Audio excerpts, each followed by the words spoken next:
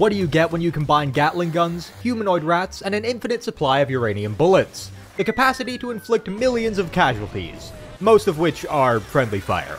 Today, I'm going to be playing the Skaven incorrectly. Normally, you'd recruit thousands of volunteers to test your munitions on, or Frankenstein innocent creatures into abominations of nature. But instead of that, I'll be honoring the Second Amendment by rounding up every mentally unstable rat I can find and arming them with weapons of mass destruction. In this game, there are ingenious wizards who live for thousands of years, engineers working with perfected blueprints that have proven their worth for generations, and schizophrenic rats snorting deadly doses of amphetamines. Given this, I think it's pretty obvious who makes the best firearms. We begin our journey in this large pile of garbage, and our primary objective is to make this the most beautiful city in the world. There are many ways we could accomplish this, but the most straightforward, reasonable option is to immediately abandon it. This will make sense in a bit. Instead of having a nice army to begin with, we only get one weirdly hairy version of Iron Man and several heavily armed psych ward escapees. But worry not, it will only be a very long time until we can get any more units.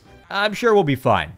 One very minor, definitely not overpowered thing that we have going for us is infinite ammo. We can unlock this immediately in the Forbidden Workshop for 3 barrels of uranium and a large pile of mystery meat. I would be surprised if we actually benefit from this in the short term though, because to make use of it we need to survive for an extended period of time without accidentally shooting each other. There seems to be a pro-gun control rally near our beautiful headquarters, so it's time to introduce them to freedom. And a few thousand lethal doses of radiation. The main issue with our strategy here is that we're incredibly weak in melee. We also have nearly 0 options to avoid melee. That's why this challenge will be listed as a primary cause of my inevitable mental breakdown. For the moment, however, it appears that Iron Rat can hold back quite a few enemy units, and hundreds of bullets are quite effective against wooden shields, so we managed to win this battle. We then turned the city they built from the ground up with their bare hands into a breeding den for these lovely rats. Now, it's time to execute our first diabolical scheme. We recolonized the ruins of Skavenblight by throwing a couple week-old pizza slices into it, and within seconds a New York subway station appeared. For the Skaven, this is also known as a Tier 3 settlement. The reason I sacrificed the entirety of my faction's food supply for this is that now we can start constructing this building immediately, and start recruiting Ratling guns in 8 turns rather than 20. So as we're sitting here, starving to death, let's take a look at our diplomatic options. To our south, there are weird fish zombie pirates. To our west, there's some very agitated cows. To our north, there's Vietnam, but worse. And to our east, there's an army of alcoholics who all happen to be exactly 5'11". I expect that we're gonna have a hard time finding any allies here. 6 months later, after a staggering amount of cannibalism, we're finally able to recruit Ratling gunners. Unfortunately, it's a bit late now because the murder cows and the zombie pirates have decided to eat rats for dinner. I sat outside Skavenblight hoping to encourage them to attack right away rather than besieging us, and fortunately they did. Because I, like these mentally stable rats, live in a constant state of overwhelming paranoia, I built up a garrison in Skavenblight as soon as I reoccupied it. This battle was hard carried by that garrison, and therefore boring. After repelling their attacks and completing our recruitment though, we finally have more than a handful of Ratling guns. Very conveniently, this is when Morher and the cows decided to enter our line of fire. And by our line of fire, I'm referring to everyone and everything within 5 miles of us. Regarding our army composition, you may think that Ratling guns are great, and therefore getting more of them is a good idea. And you would be absolutely correct. To a point. As you can see in this rigorously constructed scientific diagram, more Ratling guns equals more gooder, but only as long as there's still enough friendly units to accidentally turn into furry red jello. At this point, which I've dubbed the accidental war crime ceiling, we run out of room in our armies for Skaven slaves and need to resort to shooting the enemy instead. This is highly ineffective, as they tend to charge our valiant gunners who run away the second they're faced with actual combat. What's my brilliant plan to deal with this? I don't know. Because if I don't even know my own brilliant plan, then there's no way that they'll see it coming. The largest issue for us here is that Morher is immune to bullets. Seriously. He has 75% missile resistance and a massive health pool. He's damn near unkillable in this matchup. Fortunately, their fast units are very killable, especially when they just sit there and get shot repeatedly. Good job, guys. The rest of their army proved to be a bit less dumb, however, and they actually attempted to stop the infinite rain of radioactive bullets in a timely fashion. Our only real option to deal with this is to enter a checkerboard formation, which is designed to allow the rats in the back to keep shooting as the cows brutally murder the rats in the front. This would have been far more effective if the rats weren't absolute cowards. On top of that, Morher had a few gigantic mutated chaos spawn up his sleeve. Literally, that fucker can summon 2 units of unbreakable meat tanks out of either thin air or the corpses of our beautiful rats. Even as the smaller cows exceeded their acceptable lifetime doses of radiation, Morher and these meaty bastards tanked a few 100,000 more bullets. In the end, we won not because we were actually able to kill Morher, but because we ruthlessly bullied him by using this minus 30% speed debuff and our infinite ammo to encircle him and just run away anytime he started chasing one of our units. Physically, this didn't really deal damage to him, but emotionally, it definitely did, and after a while, he just sort of gave up on life and crumpled into a ball on the ground. A few rats may have died, but that just means that we have some extra rations for the next round of recruits. We still have threats on both sides, however, so our best option is to kill one of them. As the cows have only one real settlement surrounded by an absurd quantity of manure, they were the obvious choice. We went over there through the underway, and somehow Morher just instantly reappeared after being melted by radiation. This battle was hard. I managed to set up a few good lines of fire through choke points, but even still, they did a lot of damage to us. At one point though, 4 of their units blobbed up together. Even after dropping a nuke on them though, they kept fighting for way longer than I expected, and Morher summoning Chaos Spawn into my gunners did a hell of a lot of damage. That took so painfully long. Oh, we lost so many Ratling guns. To colonize these settlements buried under 60 feet of manure, all we need to do is tell the Skaven slaves that there's warpstone buried under it. Within 15 minutes, they'll construct an entire colony under that shit and die of exhaustion before they get the chance to question us. Several turns and settlements later, the rancid fish people decided to dig for buried treasure in my territory. Little did they know, the top 20 feet of soil is composed entirely of the brittle skeletons of Skaven slaves that we ate during the great food shortage of turns 1 through 10. As I moved up, I realized that they had 2 other armies, including their legendary lord, able to reinforce the large garrison of their walled settlement. In order to attack something like that, I would need to be completely fucking insane. Hello class, today's lecture is on kill boxes. If you've played RimWorld, you're probably familiar with the concept. Essentially, a kill box is an area that enemy combatants enter alive and leave dead. This can be accomplished in many ways, but today we'll be focusing on concentration of firepower. If perhaps your enemy was dumb enough to leave part of their settlement undefended, and you infiltrated it with several hundred machine gunners, you might be able to use a choke point as a kill box by simply pointing a lot of guns at it and shooting anything that moves. This can be highly effective, as the enemy has no way to flank you, shoot you, or force your guns into melee without first being blasted until they turn into either a plasma or a gas, depending on what type of meat they used to be made out of. The only risks of this particular kill box are 1. Friendly fire, and 2. Rendering your opponents inedible. There are many other types of kill boxes that you should learn about in this class, but I don't care about them, and I'm tenured, so you'll spend the next 15 weeks hearing stories about my extremely boring personal life, alongside the occasional anecdote about a weird student that I had 8 years ago. This battle took 40 real minutes, and I eventually had to leave my lovely kill box once they realized that walking into it one at a time might not be a good idea. Fortunately, this was still a pretty effective strategy, and I know that because a good 80% of our casualties were from friendly fire. So,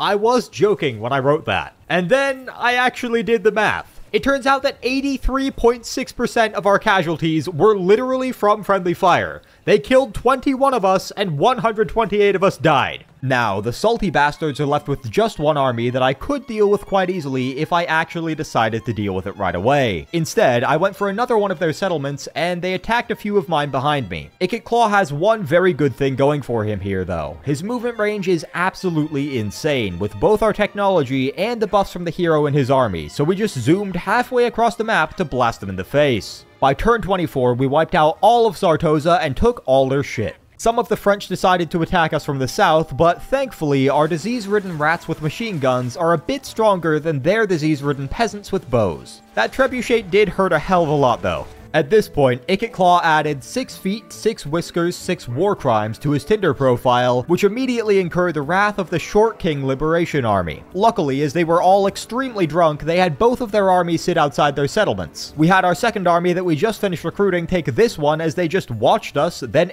Claw got the chance to conduct an experiment on these lads. What happens if we literally just stand still and shoot them as they run up a big hill? They died, apparently. Minus 30% speed on a unit that's already painfully slow basically just stops them. They didn't even make it halfway to our guns before they were all entirely dead. Also, I guess ghosts aren't entirely immune to bullets, at least radioactive ones. After an extremely close underway interception battle that I won solely due to dropping a nuke onto like 10 dudes, the dwarfs were entirely out of armies. In the mountains, at least. While we were dealing with their home territory, Belegar Ironhammer was crusading against these dwarf-eating ogres that are, somehow, the most reasonable creatures around us. The ogres were open to a defensive alliance, so now we can actually see what's going on around us. This would be great if there was anything good going on around us. On the upside, though, considering that we have 2 full armies that each fire a minimum of 3 million pure uranium rounds per battle, our economy is doing surprisingly well. Now, after my killbox shenanigans earlier, you may be feeling confident in my ability to deal with siege battles. So was I, until this one. On this map, I couldn't get any angles to actually shoot the short little bastards. They weaponized their height by simply standing behind anything bulletproof while shooting the shit out of us with their crossbows. The one real advantage to their disgusting, gunpowderless projectiles is that if you shoot them up, they come down. Our bullets, on the other hand, simply cease to exist after a few hundred meters. That's because if they didn't, shooting one unit of Ratling guns wildly into the air would wipe out all life on the planet. The only reason my sanity is still intact enough to continue speaking coherently after this battle is that our lord just zoomed into the middle of their city on his electric unicycle and declared that it was his now. For some reason, the dwarves just agreed and left. This settlement also makes the Ratling guns both cheaper and stronger, which is very, very nice. Belegar does seem to want it back though, so I'm gonna see if I can ambush him. In the meantime, however, we're gonna follow in the footsteps of every global superpower in the history of the world, and start invading a random country for no justifiable reason. Naturally, I chose the worst possible matchup for us, and they'll have an immense home turf advantage. Luckily, instead of fighting this battle and taking immense losses, we can just auto-resolve this and get a better result than should have ever been possible. This is because the game knows that Ratling guns are extremely strong. What the game doesn't factor into the auto-resolves, however, is how incredibly stupid our strategy is. It just sees our infinite ammo and potential damage output and goes, yup, good enough, without considering that we are the worst possible type of glass cannon. Not only do we have glass bones and paper skin, these fucking rats can't go 5 seconds without shooting each other for no goddamn reason. Somehow we stole over 10,000 gold from this tree though, so at least we have that going for us. A small army of small men walked right into our ambush. I had the brilliant idea of setting up 2 lines of guns, one on either side of the enemy. This worked tremendously well at killing the dwarves, at the cost of a, frankly, impressive amount of friendly fire. In a surprising turn of events, it turns out that some of the Skaven slaves don't appreciate being eaten alive the second we run low on food. So, out of the goodness of our soft, bleeding hearts, we'll be killing them before we eat them in the future. Unless we're really hungry. To establish our dominance, Claw caused irreparable damage to the most significant cultural landmark in the history of Wood Elf civilization. I'm sure they'll be more likely to agree to our demands after that. One big advantage to using only Ratling guns is that instead of upgrading all the other awesome units in the Forbidden Workshop, we're able to spend our warp fuel building lots and lots of nukes. The only possible downside to dropping nukes on all of our enemies, even when they're literally inside of our cities, is that the nukes tend to be single-use weapons. We can partially remedy this, though, by gently encouraging Skaven slaves to recover nuclear debris immediately after detonation. Belegar Ironhammer appears to be mildly upset that we murdered 90% of his clan and turned his home into our trap house. He left a weaker army in front of his main one, which is a perfect opportunity for us to wall camp him. Oh. This is the one time I actually don't want to ambush someone, but fortunately I also ambushed Belegar, so it sort of worked out. Having learned from my mistake of setting up 2 lines of fire that just shoot each other in the previous ambush, I did the same thing again. To be fair, I angled them slightly this time, which did help a bit, but we still shot the shit out of each other. This battle came down to the fact that I have infinite ammo and they're slower than tortoises on ketamine. They're also as tough as tortoises on ketamine though, so they got shot in the face 100 times and asked for 100 more please. Thankfully, by simply walking away from them, turning around, and shooting them again, we were more than able to oblige. They're unbreakable ghost heroes with basically 90% resistance though. I'd rather not talk about them, let's just move on here. In their infinite wisdom, the Wood Elves decided to sit in their cozy settlements and watch me murder their neighbors one by one. To be fair, they should have been safe there, but the game had other ideas. By turning on Lightning Strike, which gives us absolutely zero advantages in this situation and just makes our army tired for no reason, we were able to auto-resolve these 2 full armies with 0 losses.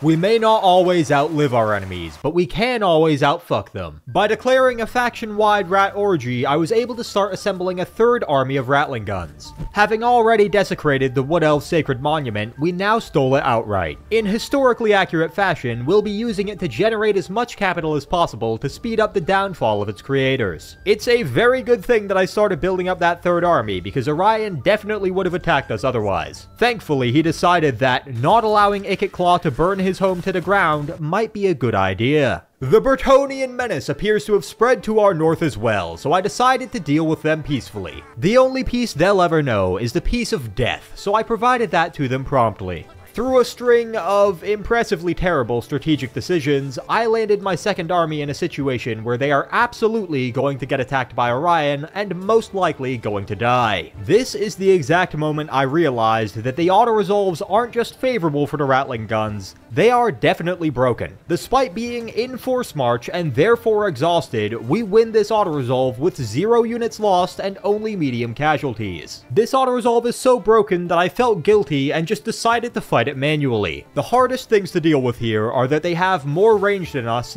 deal a lot of damage, and have borderline unbreakable meat shields. Luckily, in a big brain AI move, they just sent up their best units to die alone and unsupported. We then dropped a nuke onto 3 decent units and dealt with the rest of them by hard targeting their archers and ignoring their infantry. Orion is a big, weird creature with comically large throwing spears. Fortunately, although his morale is unbreakable, his body certainly isn't. So we just shot him a lot of times with all of the guns until he stopped throwing his spears at us. Unsurprisingly, the rest of their forces routed quite quickly after we vaporized him. This is how much damage we dealt to his main army without intentionally chasing them down. Those vegans were quite determined. Taking clear inspiration from my brilliant tactics, the Fey Enchantress decided to try her hand at leading her army to certain death. Okay, are you in my range? Yes, you are. Flying low. Okay, I should have seen that.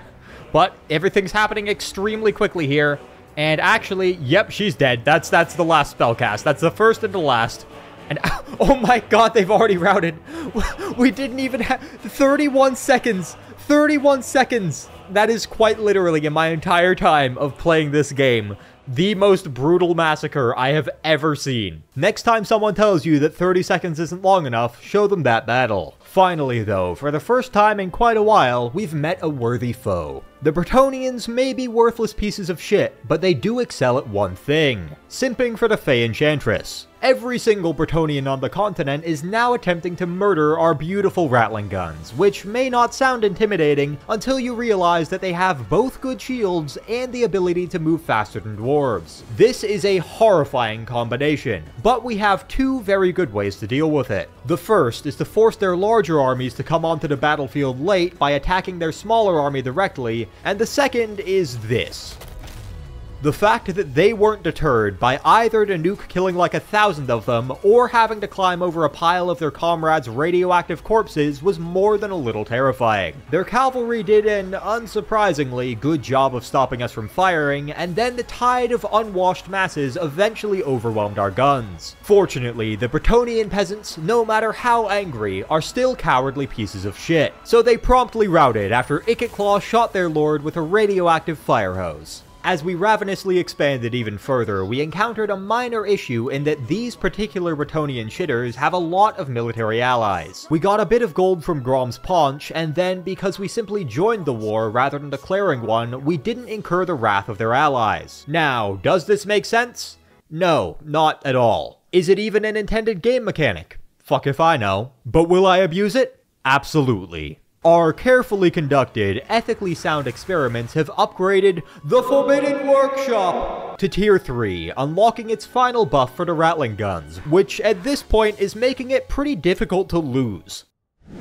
The Cold Blood versus Warm Blood war has been raging in Lustria for the last 5,000 years, but Ikitclaw has come up with an ingenious solution. All we need to do is warm them up to solve our irreconcilable differences and achieve world peace. We'll be attempting that here by gently injecting them with small doses of radiation until their core body temperature reaches 100 degrees Celsius. To speed up the process, we began by applying a harmless thermonuclear reaction to several of the subjects. Overall, the first stage of the trial was an overwhelming success. Then, our second round of testing proved the efficacy of this treatment on even the largest and most heavily armored cold-blooded creatures. We auto-resolved this final settlement because fuck siege battles. And with that, our wonderful journey of scientific discovery has reached its conclusion. Big thanks to my patrons and YouTube members as always. I guess that's it. I keep thinking I'll come up with a cool outro, but I can't really think of any good ideas, so let me know if any of you degenerates have some. Peace out.